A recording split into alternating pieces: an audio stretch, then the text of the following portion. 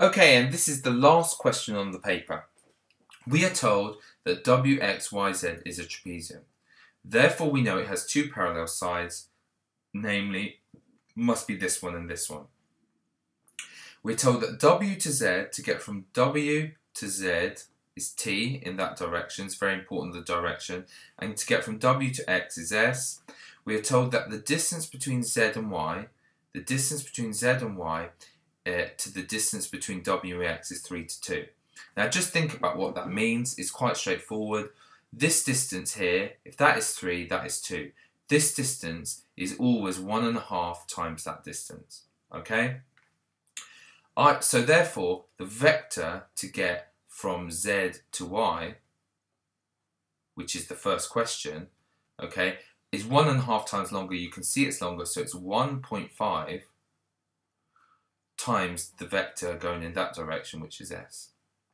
So write the vector in terms of S is simply 1.5 S. Or some of you might like to write that as 3 over 2 S. Now, here's the sort of supposedly trickier bit. Work out the vector from X to Y. So you want to go from X to Y. So X to Y. What direction would we go?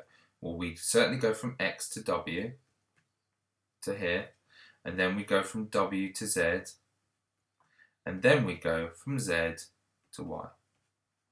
And it's just a case of adding these up. X to W is going in this direction, so it's negative S. W to Z is in the right direction, so it's plus T. And Z to W, we've already done this. This is plus 1.5 S.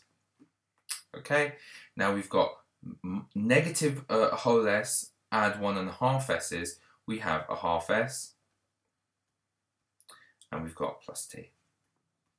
So the answer, you may write it like this, a half S plus T is our final answer, and it's the last question on the paper, and it actually wasn't too bad at all.